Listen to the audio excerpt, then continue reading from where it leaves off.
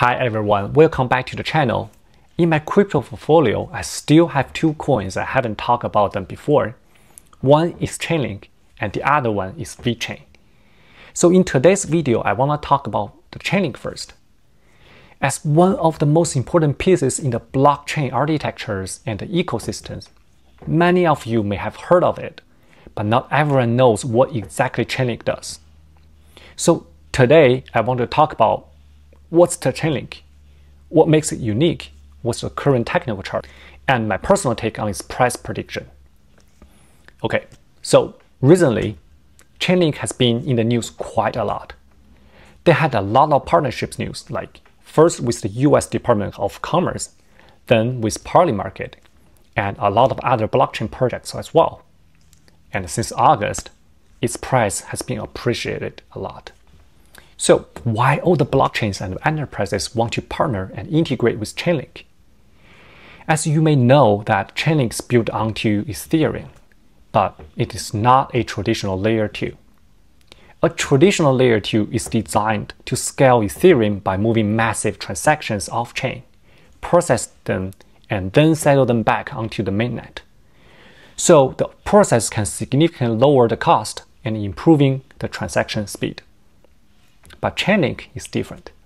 Think of Chainlink is like a data and communication layer that's plugged into Ethereum. For example, its CCIP, the cross-chain interoperability protocol, is designed to pass messages and values across different blockchains.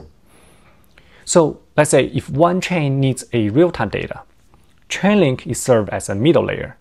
Basically like Chainlink is asking, hey, what's the real-time data do you want? So let's make a handshake request first. I will fetch it, right? I will verify the data, and then I will deliver it back to you for use. So here is really the key. Smart contracts or the blockchains on their own can now interact with the outside world. Without the external data, they are basically closed systems. But with Chainlink, it solves this problem. It brings the real-time data onto the blockchain using its decentralized Oracle network, so smart contracts or the blockchains can truly interact with the reality. Let's do another example. In DeFi lending platforms like AV, when someone wants to borrow USDC by putting up ETH as collateral, how does the contract know the real-time price of ETH? That's where Chainlink's price feeds come in. Instead of relying on one exchange, Chainlink using their nodes to pull data from multiple exchanges and also some other resources, then aggregate the results through what is called an aggregation contract. It calculates a single trusted data point and feeds it back on-chain.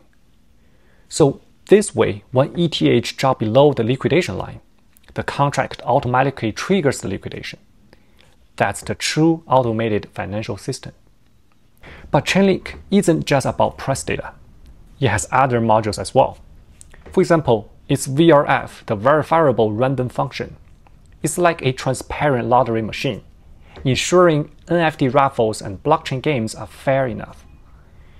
And of course, the latest CCIP cross-chain protocol, which I had just talked about, enables secure transfer of data and value across different blockchains. So here, I want to particularly talk about CCIP in depth, because it is so important. The CCIP is especially powerful because it is not only covering all the major blockchains, but also expanding into traditional finance. Chainlink has a lot of enterprise partnerships. If you have interest, you can go to their official website and take a look. Within all of these partnerships, a classic example is the Chainlink's partnership with SWIFT, the backbone of the global banking communications. Normally, bank transactions remain locked inside their legacy systems. But with Chainlink and its CCIP, a bank using SWIFT can send a message that also executes on a blockchain. For example, setting a tokenized bond. This means banks don't need to rebuild their entire infrastructure. They can use Chainlink to smoothly bridge into blockchain. Why does it matter? Because the financial world is moving towards the asset tokenization. Bonds, stocks, funds, even real estate. So tokenization means faster settlement, higher liquidity, and a lower cost. For example, a traditional way for a bond settlement usually takes T plus 2 days. However, with tokenization, this can be done in just minutes. Of course, for tokenized assets to move onto blockchain, banks must need a secure way to connect, and the Chainlink plus Swift are exactly for this. You can pause here and look into this chart in depth. So, you can see why many people say Chainlink is essential for Web3. It is not a smart contract platform itself. It is not competing for users. Instead, it is acting as a data pipeline and a connector for the entire blockchain world, bridging on-chain and off-chain systems. That is why it is often called one of the most important pieces of the Web3 infrastructure. Alright, so that's the short overview of Chainlink fundamental. Now let's talk about its price action and also the current technical trend. So let's look at the weekly chart. From the weekly chart, we can see Chainlink is now forming a very classic cup and handle pattern. And how long this pattern has been built, let's see. From 2021, May 2021. So it has been forming more than 4 years.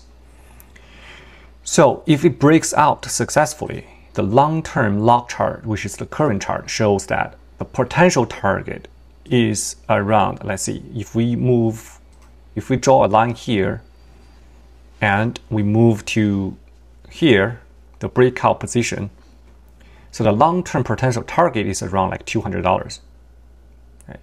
So let's switch to a short-term chart. If we look at the regular chart, right, in the shorter term, if we draw another line, similar line here, and move to the breakout point, then the target shows us that it's around $65 to $70. Right. So let's move back to the log chart and then look at these 4 moving averages. They look also very bullish. You can see the green line, 20-week moving average has been already crossed above the yellow line, the 50 moving average, and the red line, 100-week moving average, which is a strong uptrend signal. If I would say that the current Chainlink price movement will be like, we'll first to retrace a little bit and then finally break out of this cup and handle pattern. And it could have a potential retrace back to this trend line and then shoot up to the first target, $65 to $70. All right, so then let's switch to the monthly chart. In the monthly chart, the 20-month moving average is also across above the 50 moving average. And if we see MACD, I just make a circle here so we can easily see that. It's also turning positive. The short-term trend line is across above the long-term trend line. So this also can show that and give us the further confirmation. Chainlink could complete this cup and handle pattern and break out very soon. And then we can aim for the final target around $200. Again, my personal strategy is not to wait for the absolutely top. I will follow my own exit targets, like taking profits along the way, to secure the gains. Just like what I said before, everyone's risk tolerance is different, so you need to set your own price target. Don't panic sell and don't get too greedy. Stick to your exit plan. Alright, so that's it for today's video for Chainlink. If you think this is very helpful, don't forget to click the like button and subscribe to my channel. And drop your thoughts in the comment section below. What do you think about Chainlink? I will see you in the next one. Bye bye.